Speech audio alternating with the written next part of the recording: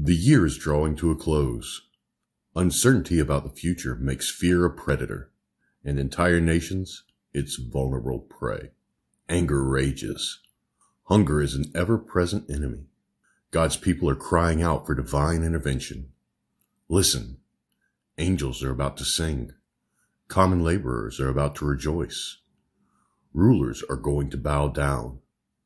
A promise is about to be fulfilled. A king is coming.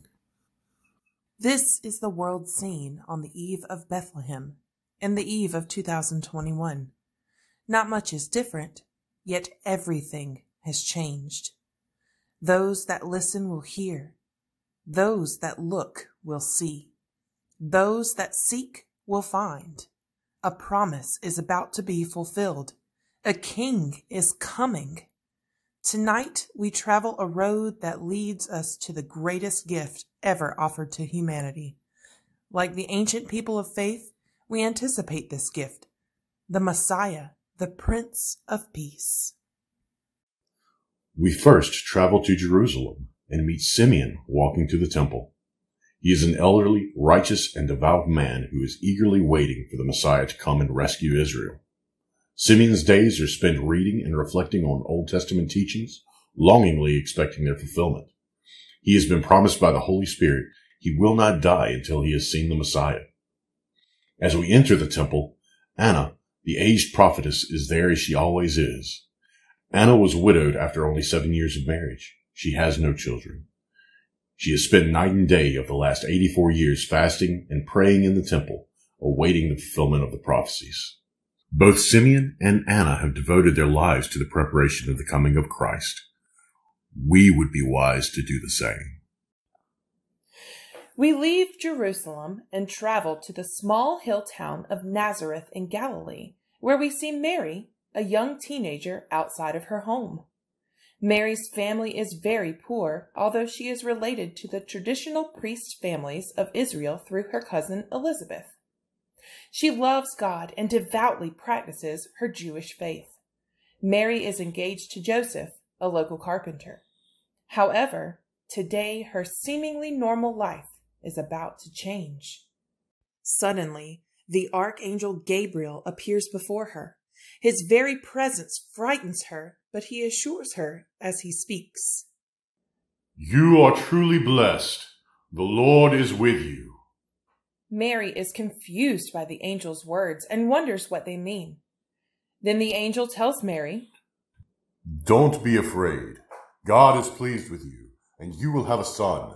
His name will be Jesus. He will be great and will be called the Son of God Most High. The Lord God will make him king, as his ancestor David was.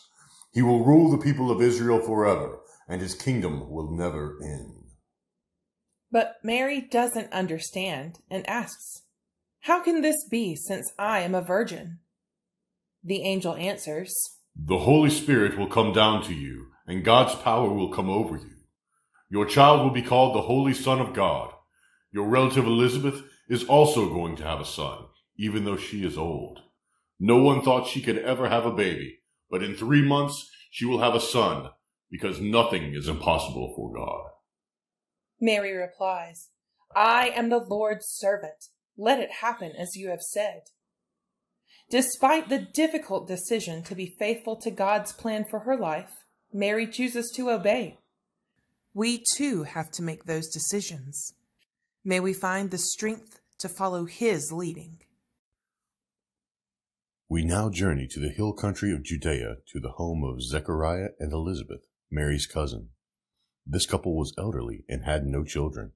But 6 months ago, while the priest Zechariah was burning incense in the temple, the angel Gabriel appeared to him and told him that God had chosen him and Elizabeth to bear a son who would be the forerunner to the promised Messiah.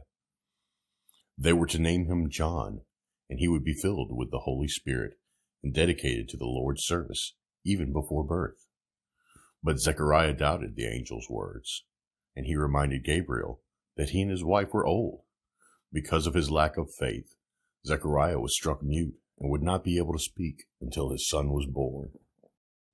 Elizabeth did become pregnant, but she stayed in seclusion for the first 5 months. It was at this time that the angel has appeared to Mary to tell her that she would be the mother of Jesus, and that Elizabeth too was pregnant. Mary leaves her home in Nazareth and journeys to see Elizabeth. We encounter Mary as she arrives at Zechariah and Elizabeth's home and greets them. When Elizabeth hears her greeting, she feels her baby leap in her womb and she is filled with the Holy Spirit. She exclaims to Mary, "Blessed are you among women, and blessed is the child you will bear. But why am I so favored that the mother of my Lord should come to me? As soon as the sound of your greeting reached my ears, the baby in my womb leaped for joy.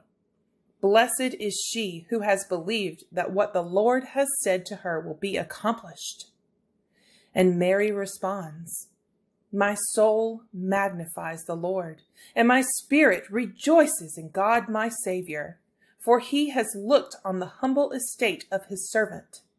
For behold, from now on all generations will call me blessed.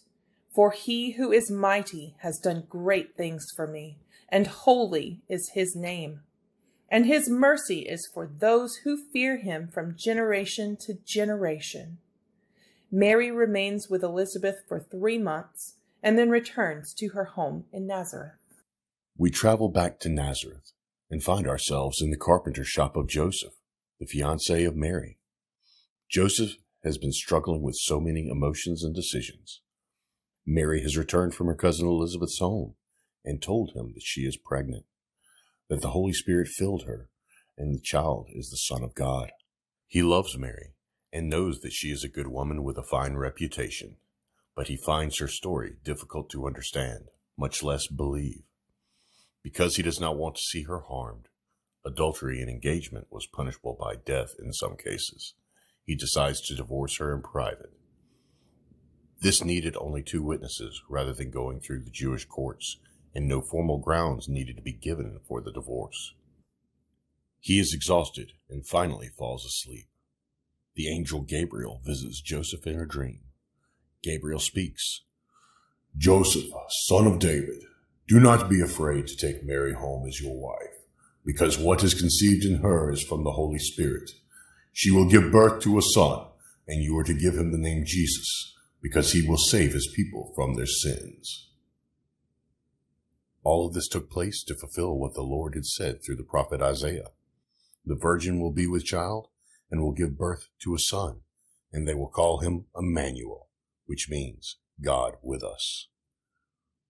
When Joseph awakens, he knows that Mary is carrying his nation's long-awaited Messiah. He will bring her to his home and await the birth of the child. We leave Nazareth and go to Rome, where Caesar Augustus lives and rules as the first emperor in the ancient Roman Empire. He meets with his Roman soldiers and issues an order that a census be taken of the entire Roman world. For those families in Palestine, they have to register in their historical tribal town rather than where they live. This means that Joseph and his pregnant wife Mary have to travel from Nazareth to Bethlehem, as this is the town from which Joseph's family, the royal family of David, originally lived. It is a journey of about 70 miles. Little did Caesar realize that in his decree, he was helping to fulfill Micah's prophecy. "But you, Bethlehem Ephrathah, though you are small among the clans of Judah, out of you will come for me one who will be ruler over Israel, whose origins are from old, from ancient times." We are now in Bethlehem, a town bustling with people. Obeying the decree of Caesar Augustus, Joseph and Mary left Nazareth 3 days ago to journey to Bethlehem.